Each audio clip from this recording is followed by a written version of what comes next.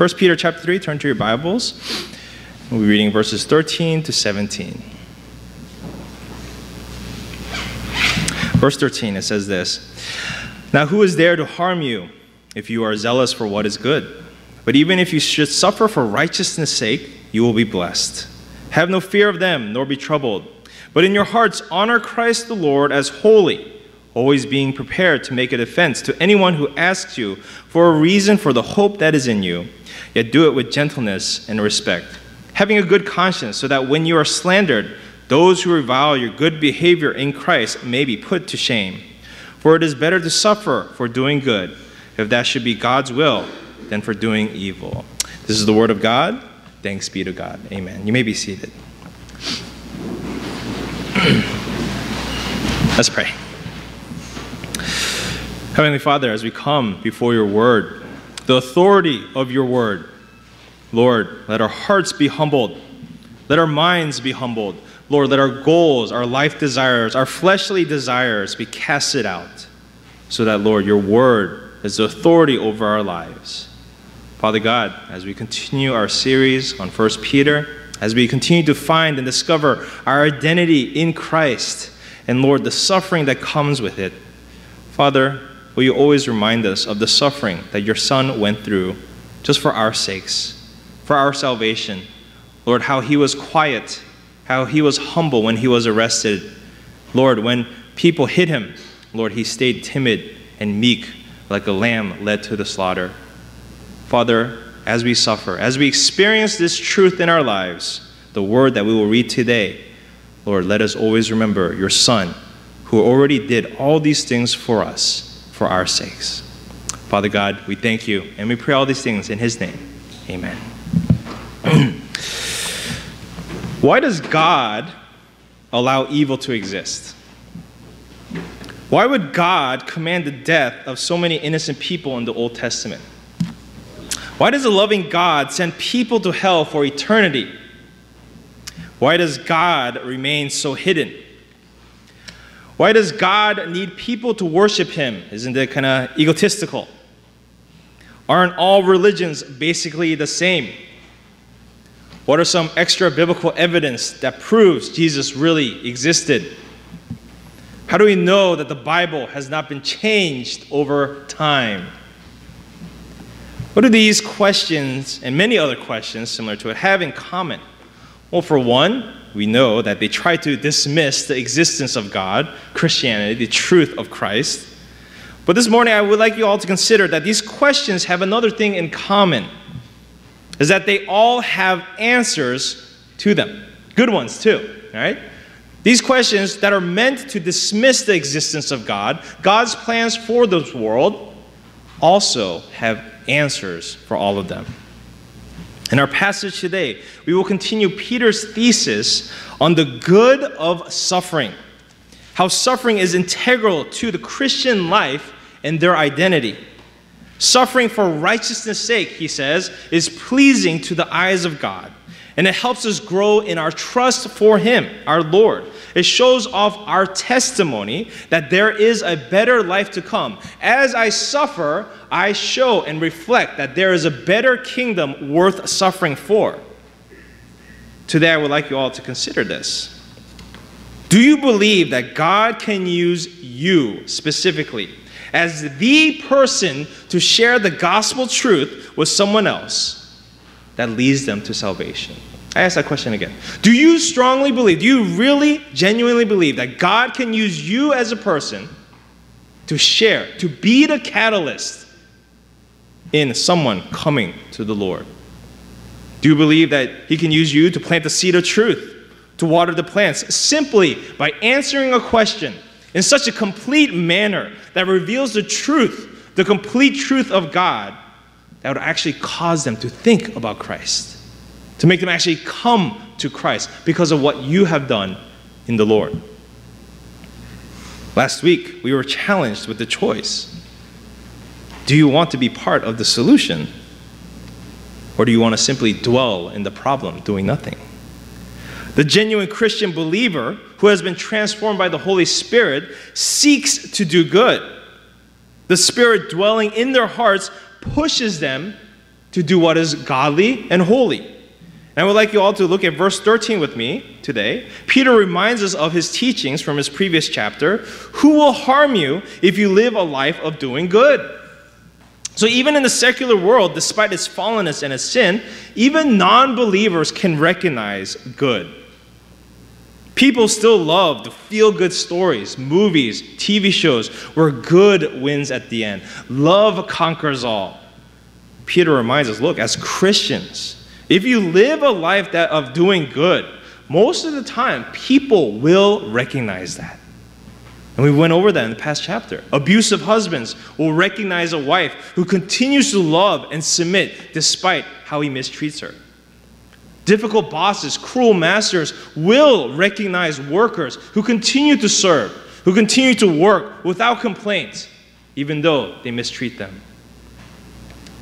This is an integral component of offering our testimony in Christ to the world today. Being zealous for doing good. Being zealous in love, service, mercy, forgiveness, so that the world who does not know Christ will recognize those who do follow him. These things that Christ gave to us first, his love, his mercy, his forgiveness, we give this to other people in the world today. And they do it even when it is difficult. Even when they're mistreated. Even when people abuse them, they will still continue to love and serve, so that people will question, what is going on here? What is wrong with this person? But we're reminded as well, as Peter shows us, that even when we do good, even when we are faithful to the Lord, and even when we love other people, we will still suffer for it as well. Peter's trying to show us a reality of life here that I think needs some clarification. Because sometimes I think a lot of Christians can believe that the Christian life can be described by a spectrum, right? Maybe multiple spectrums as well. For example, certain people believe that Christians need to be humble in their finances. And so the poorer you are, the more you're struggling financially, obviously you're a blessed Christian. As opposed to if you're a rich Christian, you must be greedy. You must be a selfish Christian. You must be a terrible Christian. Right? So there's a spectrum even when it comes to finances. Or our spiritual disciplines. When we say, oh, I'm reading the Bible a lot more, I must be living a good Christian life. Since I'm praying so much, my Christian life is great. I read my Bible for this week, so my spiritual life by default is good. But then, when we take these spectrums, when we take this dichotomous way of thinking, and then we're doing good, we're faithful to the Lord, and yet we suffer, then we are challenged. What is going on? Something bad happens to us, even when I was faithful, and we say to ourselves, wait a second, Lord, wasn't I not faithful? Did I not honor you in this week? Did I not serve your people and love them? What is going on? Why am I suffering for doing good? What does Peter say about that? If you look at our passage, he says what? Do not be troubled. Do not fear them. But what? In your hearts, honor Christ the Lord as holy. When suffering comes, when you do good, what does he say? Do not be troubled. Do not fear the ones who abuse you, but rather, in your hearts, continue honoring Christ as holy. Peter is showing us that a good Christian life cannot be described as a dichotomy. It is not about, I am doing so well, so my life must be good. He is showing us that, look, just because you're suffering even doesn't mean that you're being faithful either. Rather, it is not about your circumstances that describe your Christian faith. It is not your circumstances, what you're going through right now, that determines how good your Christian faith is right now. The key here, Peter is saying, is this. Regardless of your circumstances, regardless of whether you're in a joyful, peaceful period of time or you are suffering for the Lord, this is the question. Are you actively pursuing the Lord in your peace and or your hardship? Regardless of your circumstances, he is saying, are you still actively pursuing Christ to follow him? And that's the difference between the complacent life and the growing Christian, is it not? Because the complacent Christian will stop growing. They will be set in where they are in times of good and peace. Will they not? Only when there's suffering, they're like, oh, I need to come back to the Lord. When life is peaceful, the tendency is to not seek God. When life is good, when money is good, when friends are good, we do not seek the Lord as much, do we? But if you have a heart that actively seeks the Lord, actively seeks Christian community, joyfully submitting to your spouses, your masters, then you have something special. That is what Peter is trying to show us here. Do not define your faith by your circumstances. Define your faith by how much you actively pursue the Lord Jesus Christ. Ask yourselves that question this morning. When you wake up, when you get ready to work, when you get ready for church, how do you view life? How do you take upon the day after waking up in the morning, getting ready for your responsibilities? How do you respond when the day is crazy or when you're having a bad day? Peter is saying, look, the difference here is those in Christ will continue to pursue him. The other day I was reading a very good article by John Piper. He recently wrote it last week. A friend shared it with me. And he asked the question, how do you know that your faith is genuine? Right? It is a good question that I believe every Christian should ask. How do you know that you are a genuine Christian? And he speaks of Matthew 7, when we are facing the Lord someday. And to some he will say, well done, good and faithful servant. With others he will say, away from me, evildoer, I never knew you. And those who he rejects, they will say to him, Lord, Lord, did we not do all these great things in your name? Did we not do mighty works in your name? Did we not prophesy in your name? But then Jesus says, away from me, I never knew you. How do we know we will not be that person? Is what John Piper is asking. How do we know for sure that we will never make that terrible mistake of assuming that we are saved, ready to enter the kingdom of heaven, and then bam, the Lord says, I never knew you. This is what Piper says to answer that question. And I hope this is an encouragement for you. How do you know that you have that genuine saving faith so that you will not fear Matthew 7, 21 to 23? This is what Piper says. When you are joyful in doing the work of God. Let me repeat that. When you are joyful in doing the work of God, when you are joyful when you see Christ being glorified, you are happy, you are enjoying the Lord, your relationship with God. When you see God being glorified and worshiped, that is what gives you joy.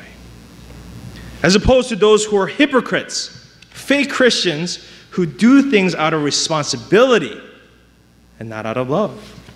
They do church things. They do Christian things.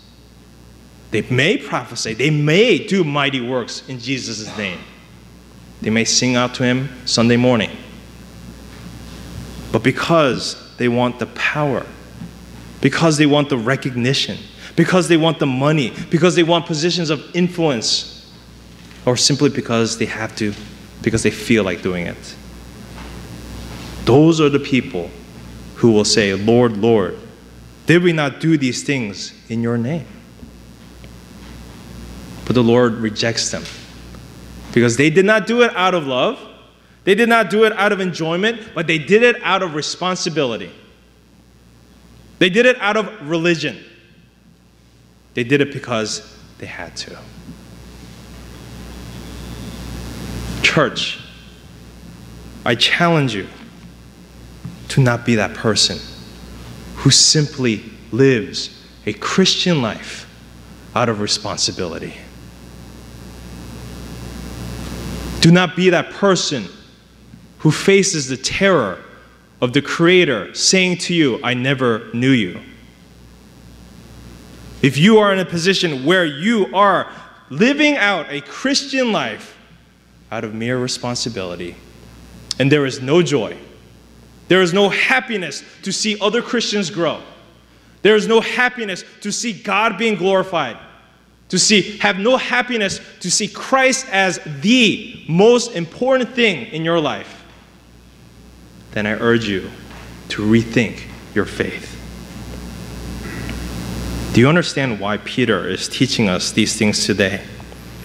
He is saying, look, genuine Christian faith, that initial step into the faith is so important because every other act of the Christian comes and roots from that foundation.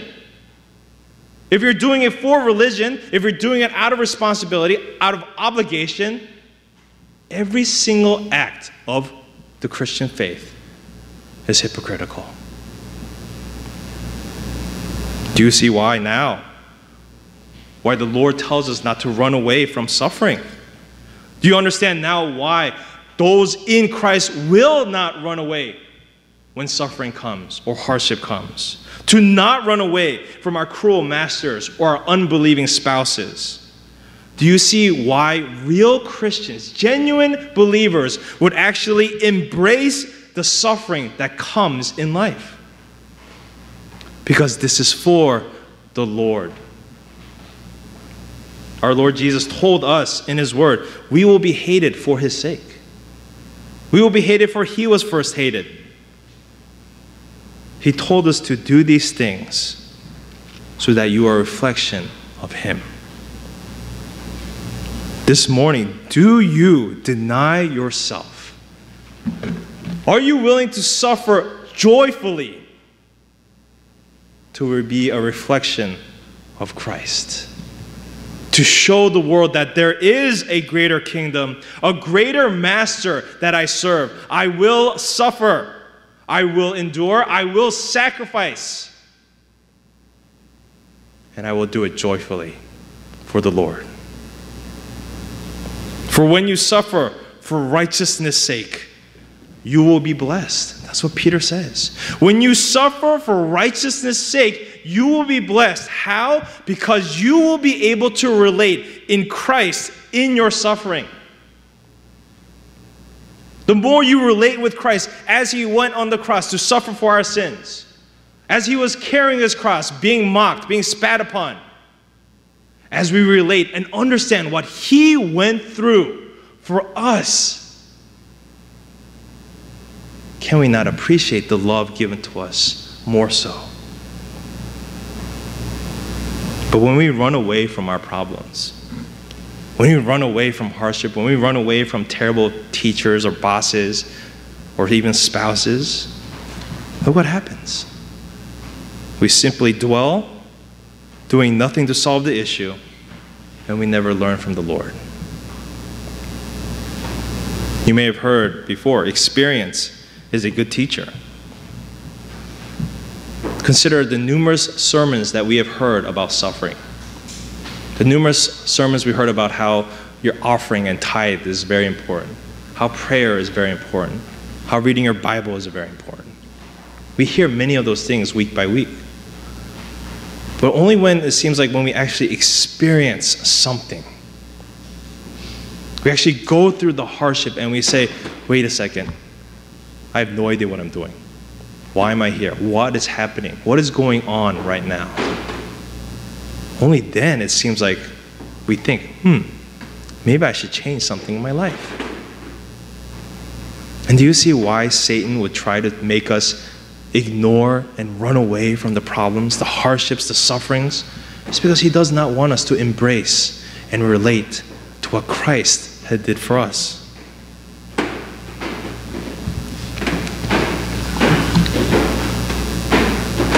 This is why the maturing Christian believer, the Christian believer who enjoys the Lord, who enjoys Christ, they seek to train themselves and obey God's word before tragedy happens. They don't wait until tragedy to learn their lesson. They don't wait for the hardships to realize, oh, God is supreme. They're not foolish. They don't wait. They prepare today. God is challenging us to do the same. We prepare before tragedy happens. Think about it this way. According to Scripture, God's word was sufficient enough for the creation of the universe. Right? Simply by speaking, light came into existence, the world, earth, all the plants, birds. By his word alone, things came into existence. And if this is the same word that created the universe that we appreciate today, shall we have the audacity of denying the word that says, do not commit adultery, do not lie, do not steal, do not murder, obey your parents, do not worship any other gods before me? We reject the same word used to create this universe. The same God who made all these things for our appreciation. We reject it. And we say, I have a better plan, God. Mature Christians need only the Word of God to go out and do His work. That is sufficient enough. You understand that? Mature Christians only need to see God's Word. The same word who has given us salvation. The same word that created our hearts, our brains, the blood pumping in us. His word alone is sufficient enough for my obedience. Look at the second half of verse 15. Peter's asking his readers, what is your reason for believing in the Lord? What is your reason for suffering? Make a defense for the hope that is in you. Always being prepared to make defense to anyone who asks you for a reason for the hope that is in you, yet do it with gentleness and respect. There are two things that are being asked of us in verse 15. One is what we've just gone over. What is the reason why you suffer? Why is it that even though I mistreat you, even though I say bad things about you, why is it that you still love me back? Why do you still have a smile on your face, you weirdo? It's because I love Christ. I serve a greater master than you. I love you. I know you're my boss. I love you, but I serve a greater boss. Because of Christ, you will endure suffering. And because of Christ, you will be hated. But because of Christ, you will love those who hate you. You will submit to those, even those who treat you unfairly. When we love when others hate, it is challenging the worldly mentality of do what you feel. Take the easy way out. An eye for an eye. Listen to your heart. When we love, when others hate us, we are fighting against that mentality. But it leads us to our second point. Because number one is, we suffer because of our love for Christ. But Peter is also challenging us in the second point as well. He says to make a defense, always being ready to respond on why you follow, why you continue to smile in suffering, why you continue to be joyful and happy despite the cruel acts against you. Why do you continue to believe despite the questions against your faith? Why do you continue to believe in Christ even when I tell you to reject Him? The answer, just because it's not sufficient. It's right here. Peter is saying what? Make a defense. Always be prepared to have an answer of the hope in you. It is not about, let me give you my pastor's phone number. Let me refer to you to someone else. He's saying, you, Christian believer, have an answer for the hope in you. Apologetics, the study of defending our faith, of course, comes from the Greek word, apologia, which means to make a defense for. It doesn't mean to apologize for your faith. It means to make a defense, to make a statement for a belief that you hold on to. And I would say today, especially, apologetics is probably one of the most important things in the Christian life that we should equip ourselves with. Be careful of that phrase, preach the gospel, use words if necessary, because that is not biblical at all. Be careful of those who say apologetics is not necessary, because I believe Peter is being pretty clear here. Be prepared. Be prepared to make a defense for your faith. Paul says the same thing in Romans 10:17. Faith comes from hearing, and hearing comes from the word of Christ. There is power in hearing the word of God. Hearing the word of God cuts through the hearts of men. And this is one of the reasons why Sunday morning, despite all the technology, despite PowerPoint, despite all the movies we can show you, this is why we still just preach the word of God. Because we believe that it is the word of God being preached that changes the heart of man. Today, if you take upon the name of Christ, if you say that you are a believer, joyfully following Jesus today, are you equipping yourself joyfully with the Word of God? Are you equipping and training yourself to know why you hold on to the faith you claim you hold on to? Do you sufficiently know the answers to questions, especially the questions that we asked this morning? Or when people ask you about your faith, is your response silence? Church, I challenge you today to always be prepared to make a defense for the faith you believe in. For I believe strongly, even till this day, that the Lord can use you as a person to be the catalyst that plants the final seed, that waters that plant, so that it will finally start bearing fruit. God can use you to be that final step in someone's salvation. And what if it meant all it would take is for you to study the Word and in some simple apologetics? That's it.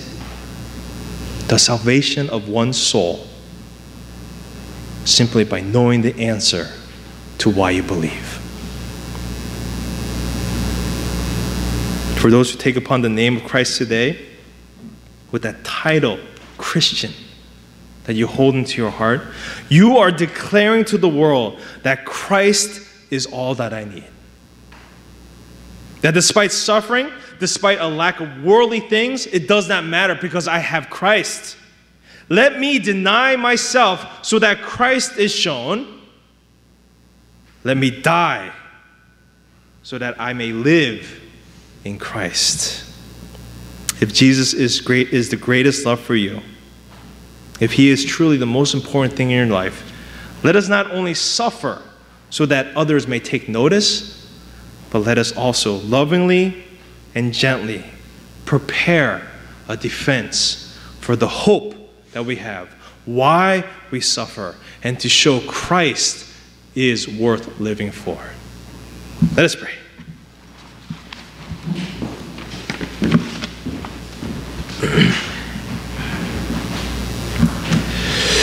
As we come to the Lord in prayer, I want to encourage you to start your prayer with one question. All right? One question. How do you know you own your faith? How do you know that your faith is your own and not a borrowed faith? Simply by listening to another pastor or what other people have taught you over the years. How do you know that your faith is actually yours? Here's one simple way to respond to that. It's whether or not you ask questions about your faith. It's as simple as that. How do you know that your faith is yours and not you're just simply parroting off what people say? It is when you actively, on your own, joyfully even, seek out questions and the answers about the Christian faith. Where we love learning about God. Where we love learning about what He has done for us. Any boy who has a high school crush seeks to find out everything about that girl. And if that is true, how much more greater shall our desires be in discovering about the one who has loved us in the maximum way. Seek genuine faith that causes you to deny yourself more and more each day.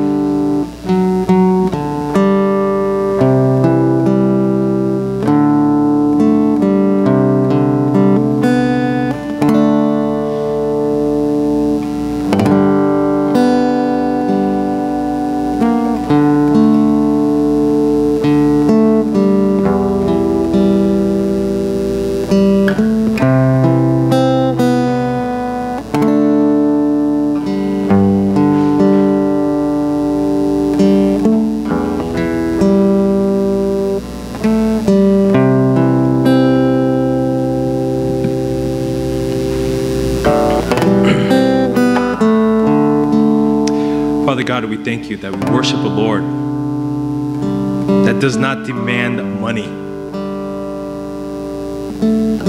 It does not demand sacrifice of animals. It does not grade us on the curve. The only thing that you ask of us, Lord, is to have faith in what you have done for us through your Son. Faith in your work, your power. Lord, when we face you someday, we will have nothing in our hands. We will not have our degrees, all the money that we have piled up, all of our accomplishments or our friends. We will have none of those things, Lord, when we face you. It will simply be us, naked in front of you. Everything revealed about ourselves. And if, Lord, if we did not have Christ, what could we do when we face you that day? But because of what your Son has done, because of the righteousness imputed to us through him, Lord, we are able to see you and humbly say, Lord, I do not deserve to enter your kingdom. But it was only because of my faith in your Son that allows me to have a relationship with you. Today, church, I challenge you again to pray this prayer. Lord, I pray that we seek genuine faith. Lord, give us hearts that seek a heart that is broken over our sin. Lord, I pray that we seek a heart that is broken over the sins of other people because of our love for them. Lord, let us seek a heart that seeks truth, an answer in the hope that we have. And Lord, let us have a heart that joyfully does all these things because we love seeing you glorified. Father, we pray your truth and your Spirit alone will do these things. And we pray that we will trust in your plans and in your timing. Work on us, Lord, no matter how slow it may be. As long as the work is yours, it will be genuine and it will be good. Thank you, Lord, for this faithfulness to us. We pray all these things in his name. Amen. Let's stand to sing this last song.